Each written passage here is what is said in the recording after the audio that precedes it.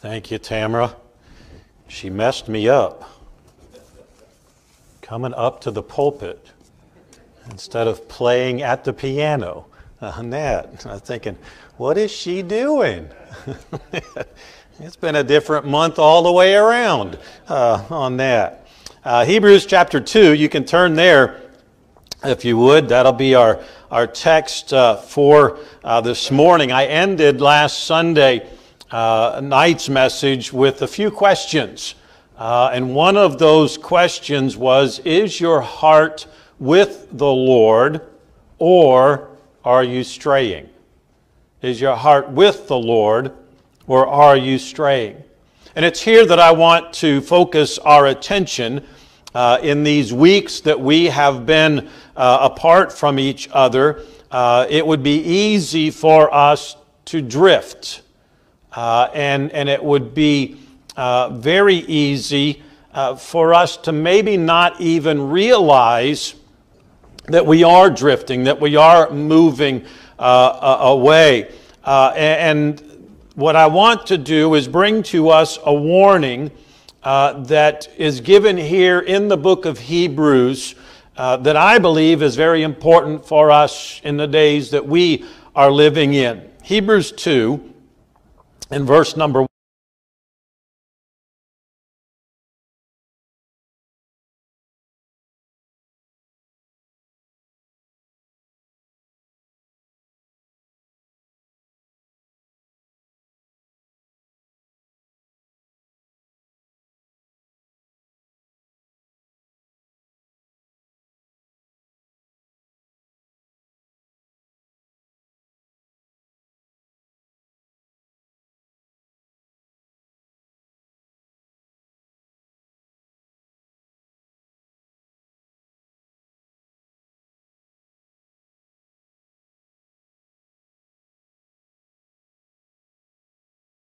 So God brings to us this passage of Scripture that is here to exhort us. It is here to encourage us, as well as these Hebrew Christians that were being written to go on. They were to hear God's Word.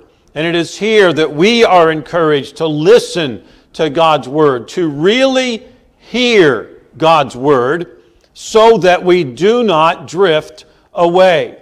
Now, the chapter here begins with the word therefore, which sums up the whole preceding argument that Jesus Christ is better than the prophets and Jesus Christ is better than the angels, if you were to take the time to read chapter 1 there. And so he tells us here in verse number 1, hold on to what's been heard. Hold on. So we must not, as he says, therefore we ought to give the more earnest heed to the things which we have heard, lest at any time we should let them slip. Lest we should let them slip.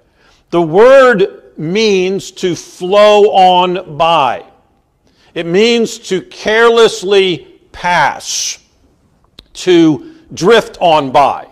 I enjoy fishing. I grew up doing that and loved the part of just being able to drift along and catch where the pockets of fish might be. But sometimes if you aren't careful, you drift into danger. Sometimes if you're out there, you may have things drift by that would cause some problems if you just weren't paying attention. Well, here he says, don't let these things slip. Don't let them go carelessly by. Don't just carelessly pass on without paying attention. And so what he reminds us of here is we are not to forget how superior Jesus Christ is.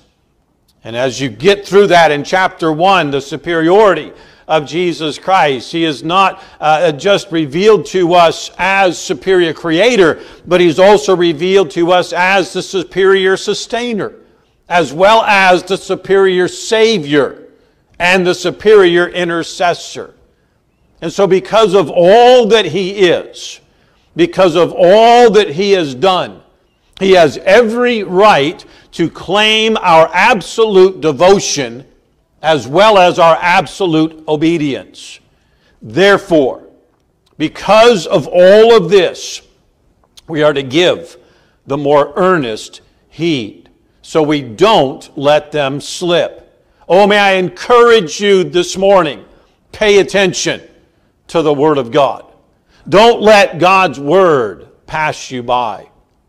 And then he comes to verse number 2, and he says, remember the law. Remember the law. For if the word spoken by angels was steadfast, and every transgression and disobedience received a just recompense of reward. So he brings us now back to the angels. And this is referring to the time of the Mosaic law. This is the time, apparently, where angels attended when God was giving to Moses the law there on Mount Sinai. Galatians 3:19 opens up with the wonderful question. It says, wherefore then serveth the law? Brother Paul is bringing that question to believers, to these Jews that had been saved, that were trying to bring the law and incorporating it into grace. And so they were trying to make law and grace equal. They were trying to bring in those aspects of it. And Brother Paul has to bring them back to this question, wherefore then serveth the law? Why was the law brought into being? And I began to think about this this week and this morning as I was going over the message again. You know, when God created this earth and all that is there, and then created Adam and Eve, he told them two things not to do. Don't eat of the tree of good and evil. Don't eat of the tree of life. Everything else was okay. Everything else was for their benefit. Everything else they were to enjoy. And we move from that particular time to the time when God is giving the law to Moses there on Mount Sinai. Here's what I want you to do. Here's what you need to tell the people. And we have all of the precepts and all of that brought to us throughout Exodus and Deuteronomy and everything that needed to go through. So we go from don't eat to all of the laws that were laid out. This is what you need to do, don't need to do.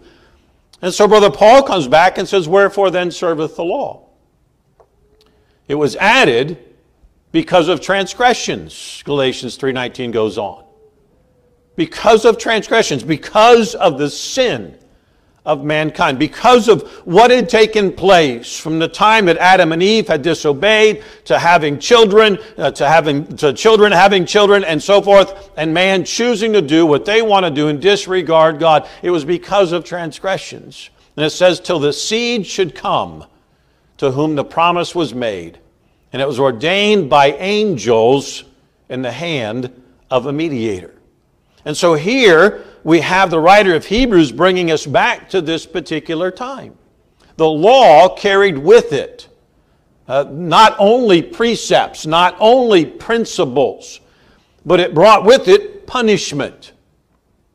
The word disobedience, there in verse number 2, every transgression and disobedience means inattention. It means an unwillingness to hear. That's disobedience. Here's what I want you to do. Here's what I don't want you to do. And because we don't want to pay attention, and all we have to do is go back into our childhood, or watch our children, or whether or not we even have to go as adults maybe to the other day, and just say, you know what? I was unwilling to hear, therefore I am disobedient. Children of God who will not hear, who will not heed the Word of God, are disobedient. Time and time again, the nation of Israel felt the weight of God's displeasure for their rebellion and for their sin. And if they did not escape the just punishment, if they did not escape the consequences of disobedience, which we cannot escape, that we'll see in just a moment, the consequences of it, whether or not those consequences came swiftly or whether or not they came slowly, then I promise you we won't. We will not escape the just punishment. And so he brings us to this point. And then in verses 3 and 4, he now begins to make it personal. How shall we escape if we neglect so great salvation, which at the first began to be spoken by the Lord and was confirmed unto us by them that heard him? God also bearing them witness, both with signs and wonders, with divers miracles and gifts of the Holy Ghost according to his own will. Now, many times, this particular passage is attributed to the lost. And as an application, we can say, well, this is directed to the sinner. For it is a terrible thing to miss the great salvation provided by Jesus Christ. To remember the fact that Jesus went to the cross of Calvary to pay the debt for our sin. There to shed his blood to cover our sins so that we might be able to have forgiveness. He was then taken off of that cross and placed in that tomb of Joseph of Arimathea. And then later, that body laid there for 3 days and for 3 nights. And then he arose from the grave so that we could experience the love of God, so that we could experience the promise of heaven as our home, so we could escape the punishment of sin and the punishment of hell. It's a great salvation. And realize that no one will escape the justice of God when he condemns them to hell because they had said no to Jesus Christ. And so it can be attributed to the lost. But this passage is speaking specifically to the saved. Notice, if you would, it does not say, how shall sinners escape if they reject? The pronoun, notice, how shall we escape? Notice the word, neglect, which means to be careless, to make light of. And so if Israel had but the types and the shadows to illustrate for them salvation, and they were held accountable for being negligent, how can we hope to escape this great salvation that has been brought to us by Jesus Christ?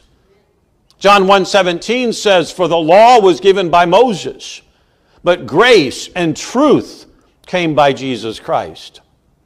The grace of God has always been the basis of salvation.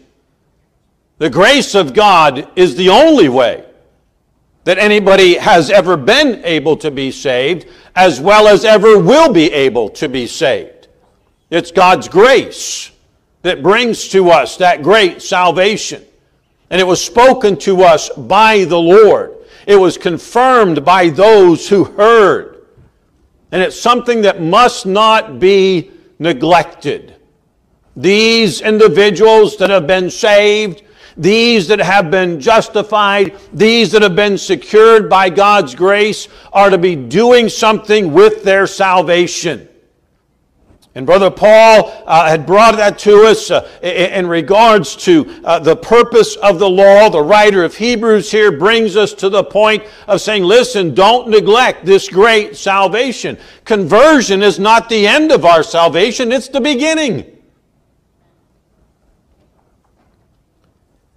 We are to go on. And as you heard with the puppet skit, we have a race to run. Each of us, as we trust Christ as our Savior, are to be going on in the race to reach others for the Lord Jesus Christ, to pass the baton on to them. God will not cease to deal with us until we are brought to maturity. And this is done as we grow. As 2 Peter 3:18 tells us, grow in grace and the knowledge of our Lord and Savior Jesus Christ. To him be both glory and honor forever and ever. Amen. That settles it. That's where God wants us, to be growing in grace and knowledge of our Lord and Savior Jesus Christ. You know, God expects us to bring forth maximum fruit. And that's done by complete obedience to His will. It's brought about by a practical separation from this world. It's brought about by a full surrender of our whole being to Him. And if we choose not to grow in grace, if we choose not to continue to yield to Him in every way, then we are going to remain infants in the faith. We will continue to be defeated in our Christian life. We will continue to be fruitless. And God does not want us being fruitless in our life. How long have you been saved? Let me give you a moment to think. You can go back in your mind, try to figure it out. Okay? If you need to break out the calculator, break out the calculator.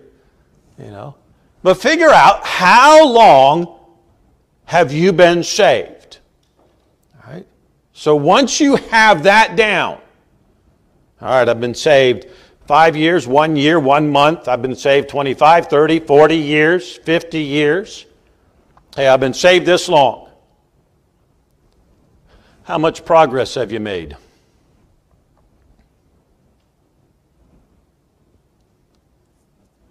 It's a little tougher. Where are you at in your Christian life?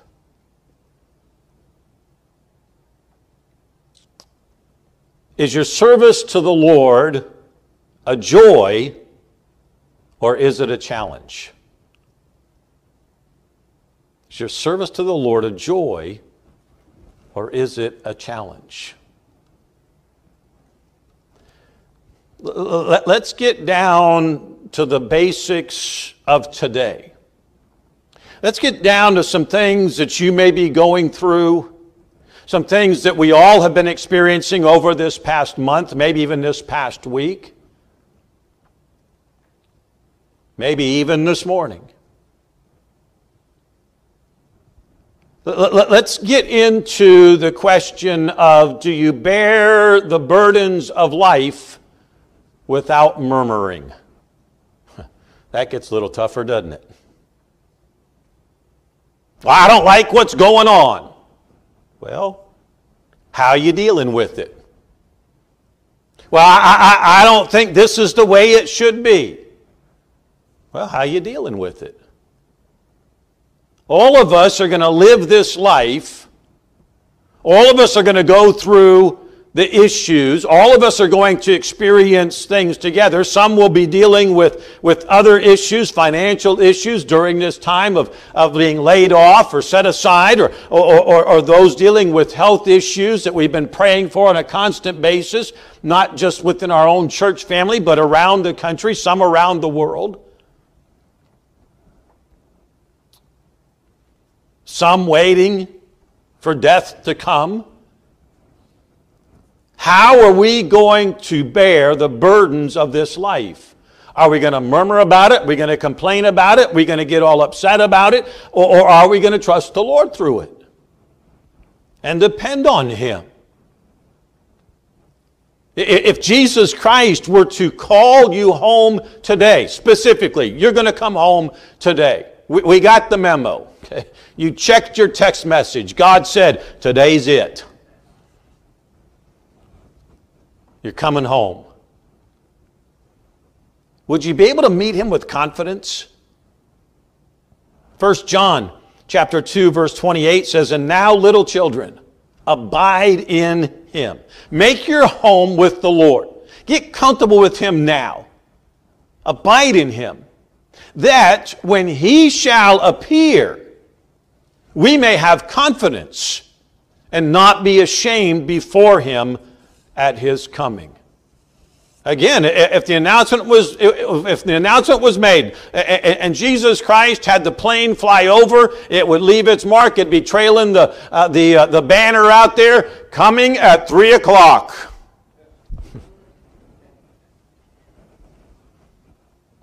What would we be doing? Would we be shouting out, "Wait, Lord, stop, not today"? I still got something to do for you.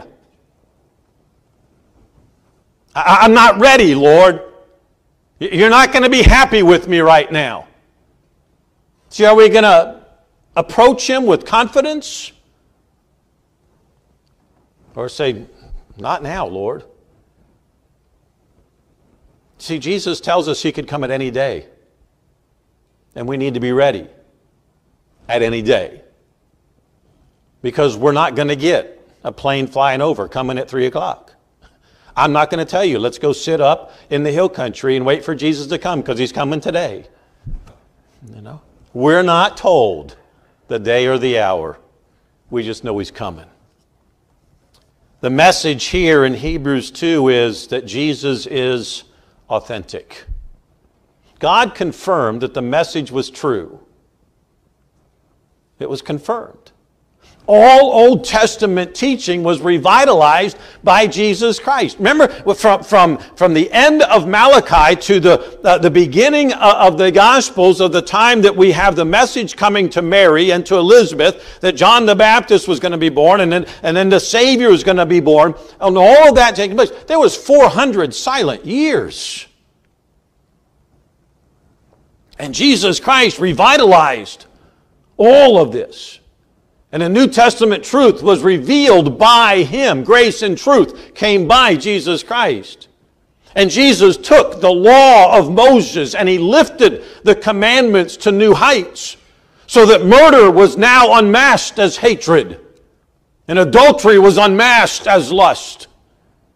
He clothed the truth with flesh. He clothed the truth with blood, living it out every moment of every day. God confirmed his message that it was true by the witnesses. I mean, the disciples were able to walk and talk with Jesus for 3.5 years. They took in his words. They learned from his examples. They were given many infallible truths after his resurrection. Acts 1:3, to whom also he showed himself alive after his passion by many infallible proofs, being seen of them 40 days, and speaking of the things pertaining to the kingdom of God. They had those infallible proofs. Notice, if you would, 2 Peter chapter 1 and verse 16. 2 Peter 1, verse 16. Bible says to us, for we have not followed cunningly devised fables, when we made known unto you the power and coming of our Lord Jesus Christ, but were eyewitnesses of his majesty. For he received from God the Father honor and glory, when there came such a voice to him from the excellent glory, this is my beloved Son, in whom I am well pleased. And this voice which came from heaven we heard, when we were with him in the holy mount. We have also a more sure word of prophecy, whereunto ye do well that ye take heed, as unto a light that shineth in a dark place, until the day dawn and the day star arise in your hearts. Knowing this first, that no prophecy of the Scriptures of any private interpretation, for the prophecy came not in old time by the will of man, but holy men of God spake, as they were moved by the Holy Ghost. And then look at 1 John chapter 1. 1 John chapter 1 and verse 1. That which was from the beginning, which we have heard, which we have seen with our eyes, which we have looked upon, and our hands have handled of the word of life. For the life was manifested, and we have seen it, and bear witness, and show unto you that eternal life, which was with the Father, and was manifested unto us. God confirmed the message was true by himself. And God bore witness by signs and wonders and all kinds of miracles and gifts to convince the Jews, to convince the Gentiles, to confirm the message to us as a Christian today. These words are his words. They're words of life. Now, you may be this morning asking yourself the question, well, what can I do? If you have never trusted Jesus Christ as your personal Savior, you've neglected God's great salvation found in Jesus Christ alone. What you must do is come by faith, believing what Jesus Christ did for you on the cross of Calvary, being buried and rising again. And you must believe that Jesus did that for you, that He paid the price for your sin. And you can call upon Him and you can be saved this morning. One of the things about our live streaming is the visual. Sometimes I'm able to see the conviction, but God can see the conviction on your heart and your eyes today. And if you don't know Jesus Christ, may I encourage you. Receive the Lord. Don't put it off. And then let us know that you trusted Christ as your Savior. But as a child of God, what can I do? If I am not to neglect this so great salvation, if I am not to be careless, if I am not to make light of God's Word, what am I to do? And if I've done these things, if I have been careless, if I have neglected, then come by faith and confess your sin. Seek the forgiveness of the Lord. If we confess, He's faithful and just to forgive us. We can claim His promises that He's given to us in His Word. We can yield our life and have Him have full control. That's what He desires. Our eyes are to be focused on the Lord Jesus Christ. They're to be off of self. They are to be off of others. He does not want us to be drifting, just going along, not paying attention. He wants us to trust His Word, to live our lives for Him. Let's pray. Lord Jesus, I thank You for this encouraging message that warns us about just drifting away, just going by carelessly.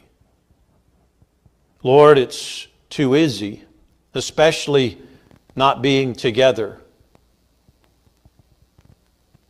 not having the encouragement on a weekly basis to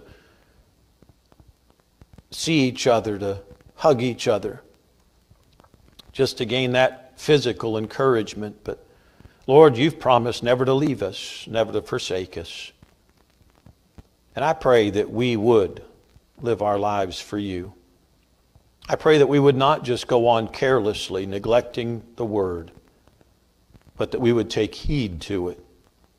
I do pray if there is someone that's not saved, they've never by faith trusted You alone. They may be trusting their religion. They may be trying to add something to You, Jesus, as those were trying to do through Galatians.